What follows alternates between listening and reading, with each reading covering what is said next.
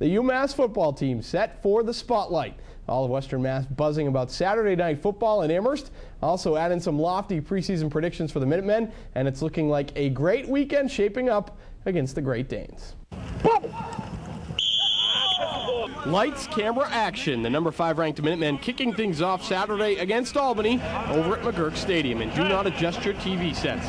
Those are lights. Thanks to the bright idea, the team playing its first ever home night game. And head coach Don Brown says while he'll take the exposure, they still got to get it done on the field. It will be different because it is at night.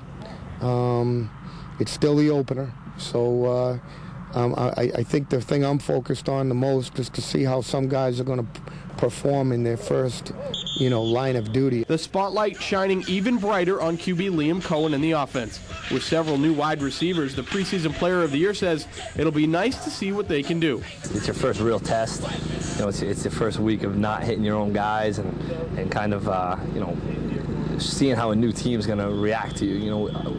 You prep against your own team for the last 3 weeks, and you kind of know what they're doing every day. You don't really know what these guys are going to do. Another new starter, running back Tony Nelson. With the loss of Matt Lawrence to graduation, Nelson says he's ready for the challenge.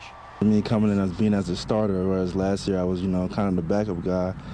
Gotta kind of keep my focus. I got to focus more now and keep the team going. Kind of got to step up and be a leader. Now I'm starting to realize that. I can't wait. It should be good. And I stepped on the bite. And of course, you can't get enough UMass sports. Well, I have 4 letters for you. Actually, 3 letters, a number, and a word. CBS3 Springfield, your home for UMass Football Weekly with head coach Don Brown. The show kicking off Saturday morning, September 6th at 11:30. The perfect way to gear up for game time.